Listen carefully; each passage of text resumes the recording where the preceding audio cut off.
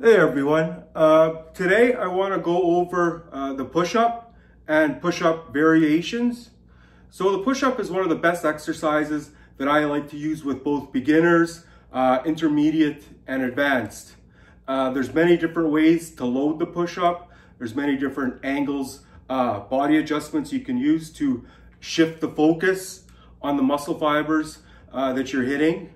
And the main muscles that the push-up works is the chest, the front of the shoulders, and the triceps.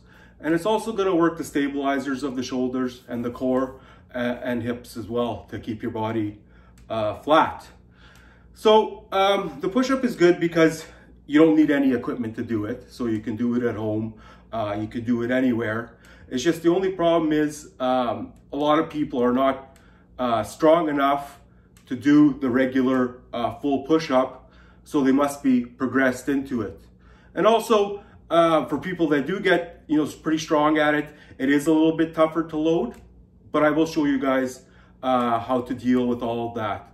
So basically, if you're going to start off and you're out of shape and you can't do a regular full push-up, or I find that a lot of women have to start off with this variation as well, because although women can get really very, very strong legs, that is comparable pound to pound for men. Their pushing upper body in general, and especially their pushing exercises are pretty weak in comparison, okay? So what I would do, I'll move this down here for you guys. All right, looks good. So if you're gonna start off a push-up, if you're either overweight, out of shape, weaker, or generally have a weak pressing power, we could do a couple things for that. You can start off just going from your knees and going halfway down. And start off like that. Right?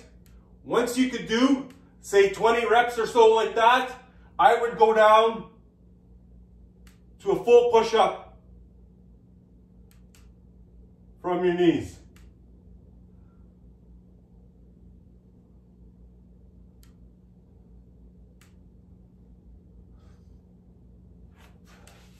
Okay, so then there would be the next progression after that. That still might be too hard to go straight to a full push-up from your knees, so you can, from your toes. So you could do a couple things here. You could do a push-up where you're going slow, slow, slow, slow, slow, slow, slow, resist it on the way down, and then go up. Slow, slow, slow, slow, slow, slow, slow, slow, slow, and 2. And 3.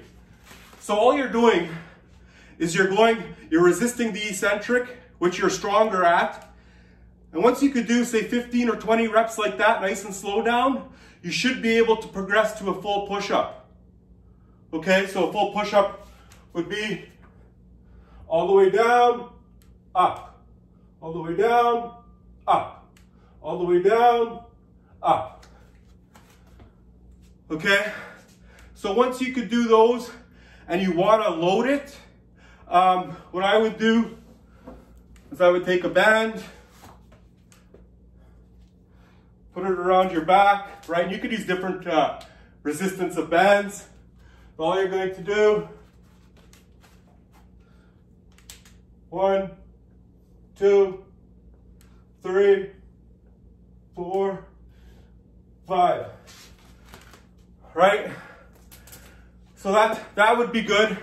And then you can load it with a heavier band as you get stronger. The one thing about bands, again, is that there's no resistance at the bottom, but on top it gets really difficult, okay? There's other variations.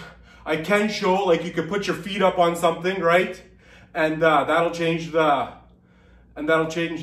angle at which you're doing it, which will affect the muscle fibers differently. And then you can also do it with your feet on the ground and and your hands on like a couch or a bench or something, and that will affect the muscle fibers as well. All good variations. And honestly, the push-up is one of the exercises that I do keep in most of the time for most of my clients in their program. And to be honest as well, is that, you know, since the gyms have been closed, I haven't had any equipment. Like any kind of bench press or dumbbells or anything like that to maintain my chest and my triceps and my shoulders.